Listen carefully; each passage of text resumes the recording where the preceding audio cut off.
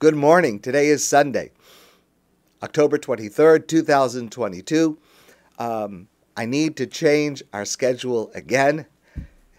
It's a little bit frustrating. Things are somewhat up in the air.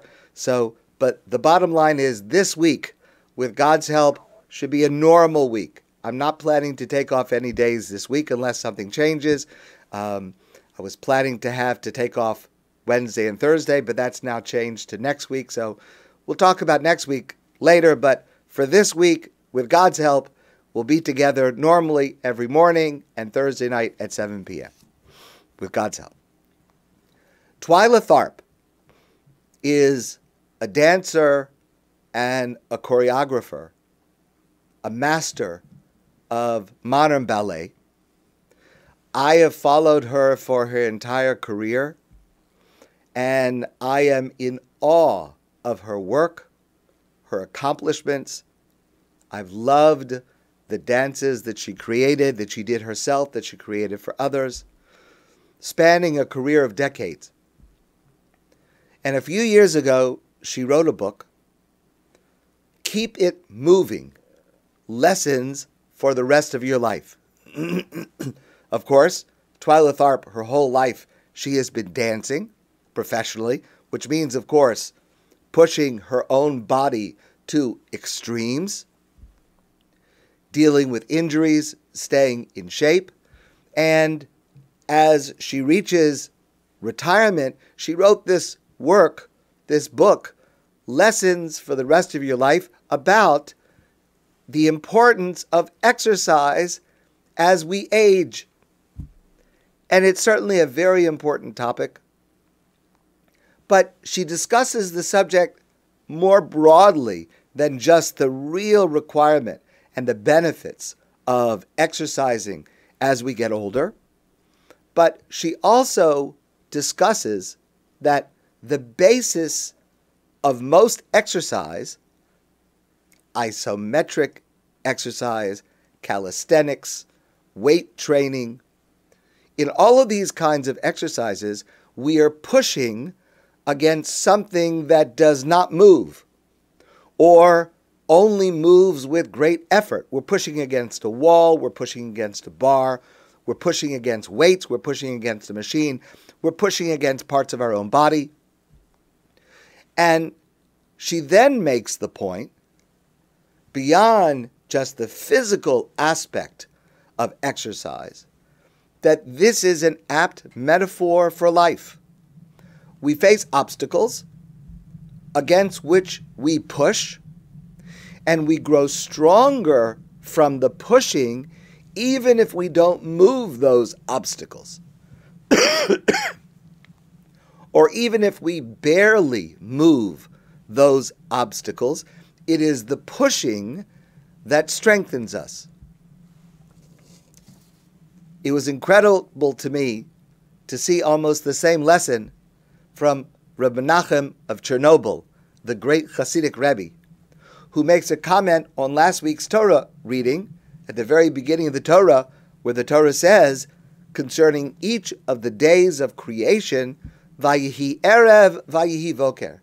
And it was evening, and it was morning. And that line repeats itself, and we repeat that line. He makes the point, Erev comes first, evening, darkness, and then Boker, light. The lack precedes fulfillment in all things. It is when we lack something and we push back against it that we achieve light. And that is a precise expression of perhaps the most repeated underlying theme of the entire Torah and the goal of studying Torah. We learn about obstacles. We learn about the obstacles that everyone and collectively we as a nation and different groups face. We learn about challenges. We learn about setbacks. And we learn how to grow from them, and we learn how not to grow from them. We learn good examples of coping with these challenges, and we also learn, hopefully, what not to do under those kinds of circumstances. So I want to share with you this morning, very briefly, a theme that runs through the entire Torah. It's something that we have discussed in different forms and different contexts, but it is presented very dramatically at the very beginning of the Torah, at the end of last week's Torah portion, yesterday's Torah portion, and it concerns this week's portion of Noach. And this is a lesson that I learned from my friend, who is also my student, who also has become my teacher, Abe Mezrich. Now, before I share this, I just want to say, I know people who are named Adam. Adam. And they are wonderful people. I love them. I admire them. I also know people named Noach, Noah. And they too are wonderful, wonderful people. I love them. I admire them. And what I'm going to share with you this morning does not reflect on any Adam or Noah that you or I know, but rather to reflect on the way in which these two names are explained in the Torah. At the end of yesterday's Torah reading, we see that the world, after having been created by God, declines morally, spiritually, and by the end of yesterday's Parsha, the Parsha Bereshis, things are really in big trouble. And then there is a baby who is born, and the baby is named Noach. Noah. Noach, the word literally means to comfort or to rest, to ease. And the Torah explains the reason for the choice of his name. The Torah says, this boy is named Noach, Ze Yenachamenu. This child will grow up to comfort us, to console us, to give us rest. Mimasenu umeitzvon yodenu min ha'adama asher erura Hashem. This boy will grow up to give us respite, to give us consolation, to give us relief from our trouble and from the damage that we have caused to the earth, which has now been cursed by God. So, what we learn in this week's Torah portion, the Parsha of Noach, is that Noach literally carries humanity and the animal kingdom forward. He saves his family and the animals from the Mabul, from the flood.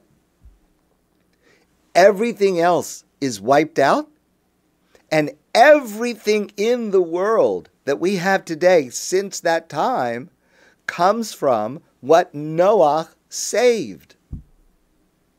His children become the nations of the world. The animals on his ark become the animals that are here in the world. He really did provide a respite or a relief from the curse that God had cursed the earth. Adam, is named from the word Adama, earth.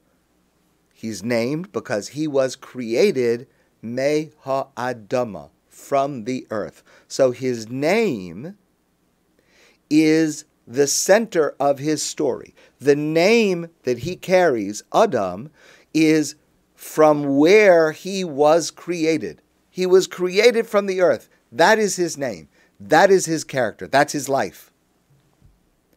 But here's the thing. Since his name is the center of his own story only, it only concerns, relates to, represents his own birth,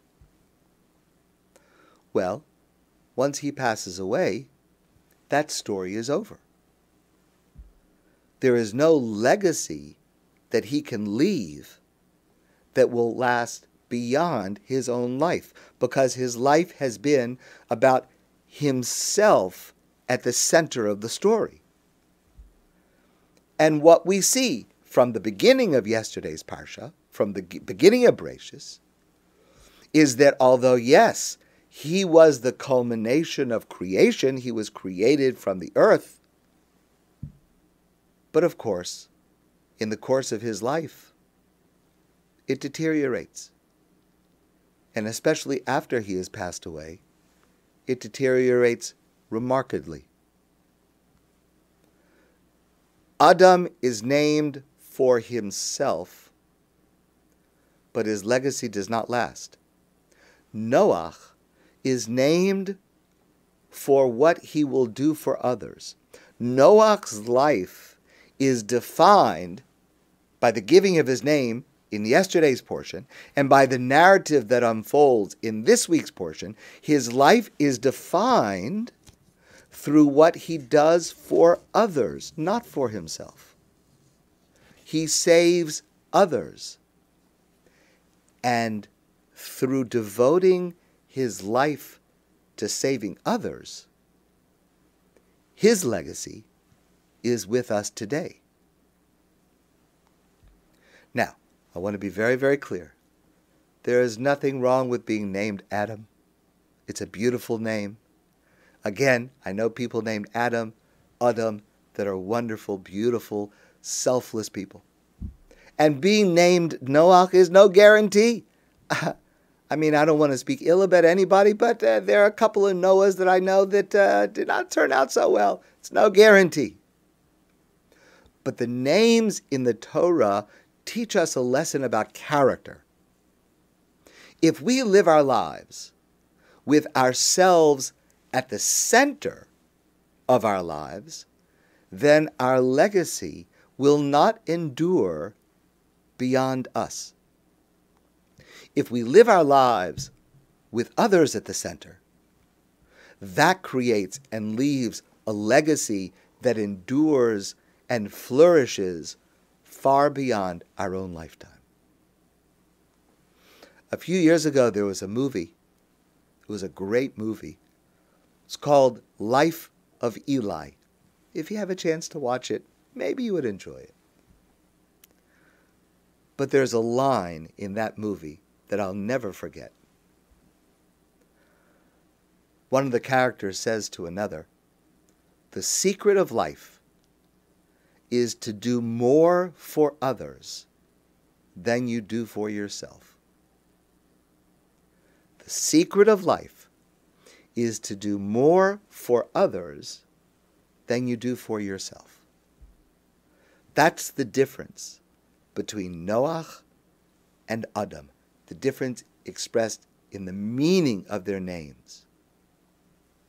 And regardless of our actual name, we need to choose if we will be an Adam type of person or if we will be a Noach type of person. That's the choice that every one of us must make. My friends, I want to wish you a great day, and I look forward to seeing you soon in person.